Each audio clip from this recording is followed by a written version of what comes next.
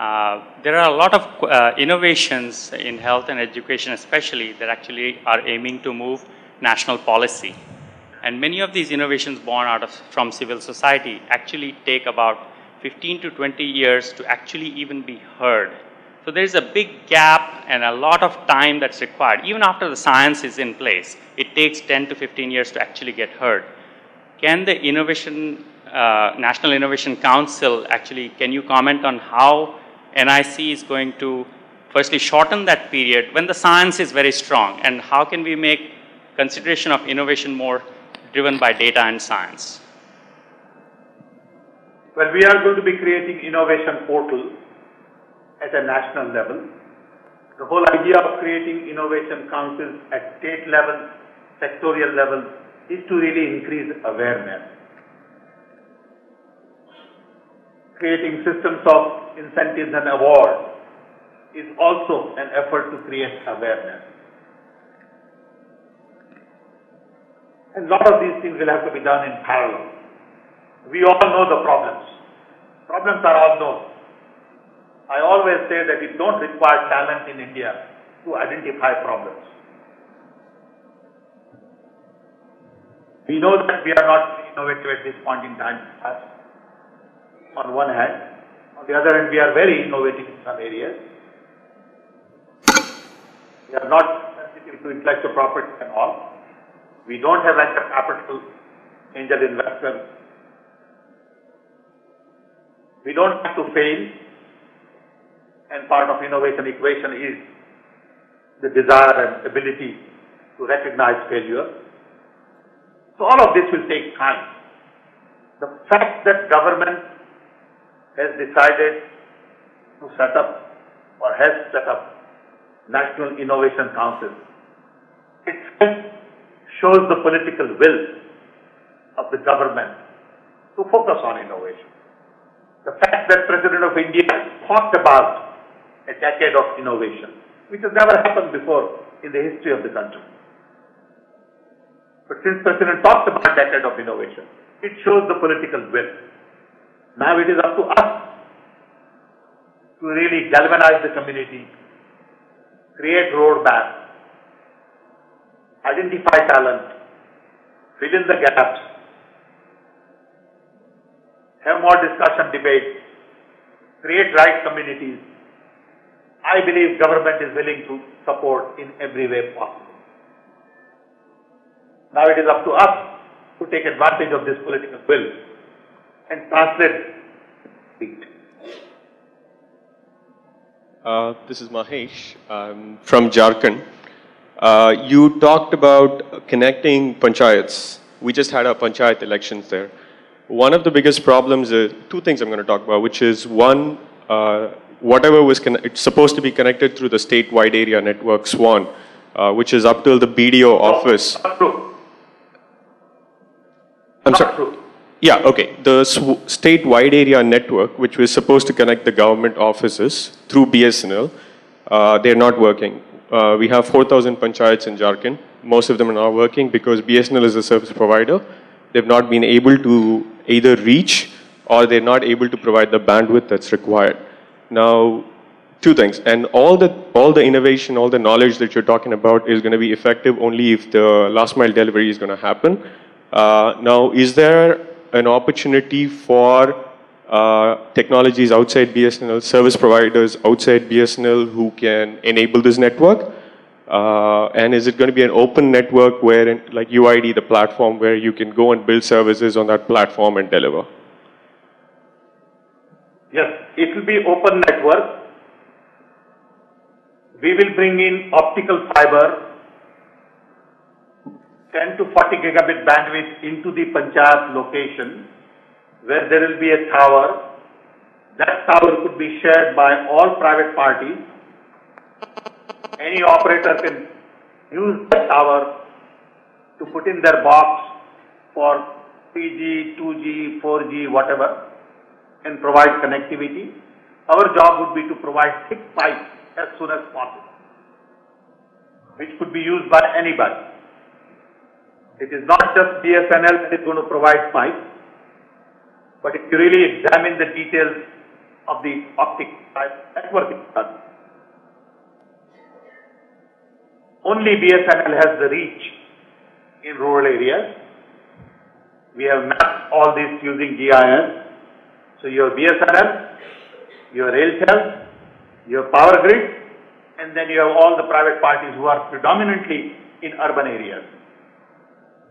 So we're going to do sort of this mapping, which we have already done, and then identify who is closest to that panchayat and who can provide link at the low cost.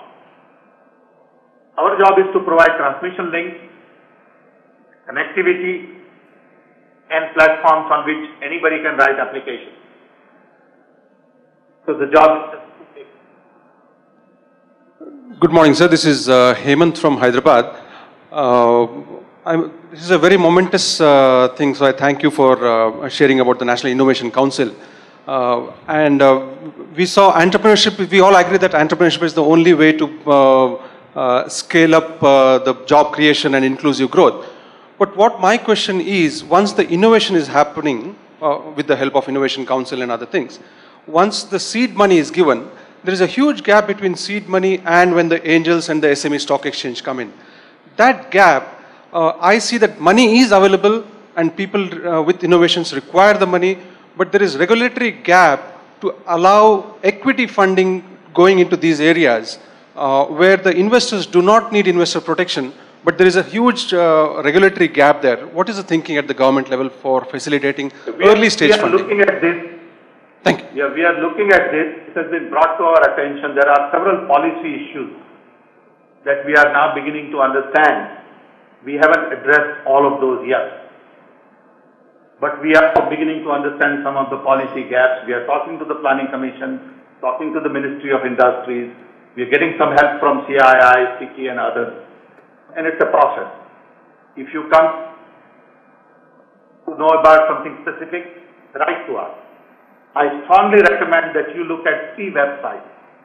One, www.knowledgecommission.gov.in.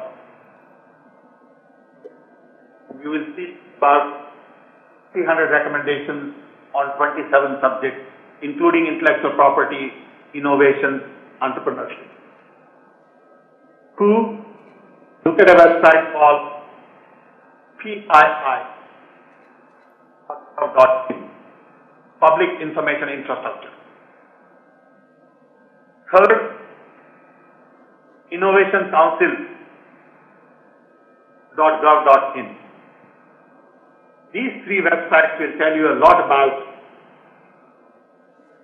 skill development, education and all of that, plus innovation and public information infrastructure. Another website you might want to look at or can do a Google search is National Knowledge Network, NKN.in.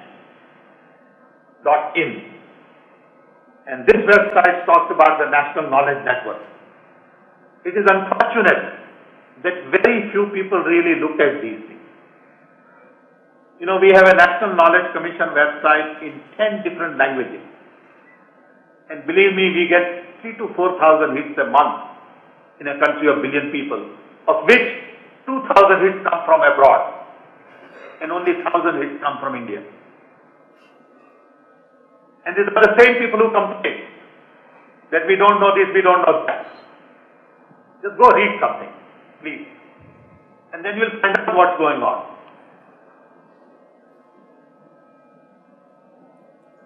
Thank you. Thank you, sir. Just last question, please. Good morning, Mr. Pitroda. My name is Uday Kagal. It's a pleasure to hear about your vision. My name is Uday Kagal. I represent Innovation Social Consultants. It's a pleasure to hear about your views on the National Innovation Council. We engage with the business domain and the social domain on innovation. Now, one of the biggest challenges we face is people don't actually understand what it is. And a lot of times, especially in the social domain, it is mistaken for invention or creativity. So the question I have for you is there a point of view that you have, or is there something that you would sort of share in terms of what innovation actually is? Thank you. Well, we are writing a book right now on this whole business of innovation as it relates to what we are trying to do. There are a lot of literature available already. And everyone has their own view and their own ideas of what innovation is. I don't think we should be the only people who have the wisdom. There are lots of people who probably know these things better than we do. We are more of a catalyst. Lot of activities going on in the country. We really need to put our ears on the ground, understand what's going on, encourage many more people, fill in the policy gaps, create the right kind of institutional framework, and encourage. At the end of the day, people innovate. Governments don't. Institutions don't. Innovations always at the edge. What for them? So we really need, we need to reward people. We need to help them. Then there will be innovation. Process is just beginning. So don't expect quick fixes. It's not going to happen. It's going to take a long time in India. Some people would be faster. Others would be still really trying to understand what innovation is all about. But we have young population. A lot of these technology fields, biotech, nanotech, IT require young talent. So we are relying on young people, young talent, newer fields to really help us in expediting this process. Thank you very much, sir. Please let's give him a big hand, ladies and gentlemen.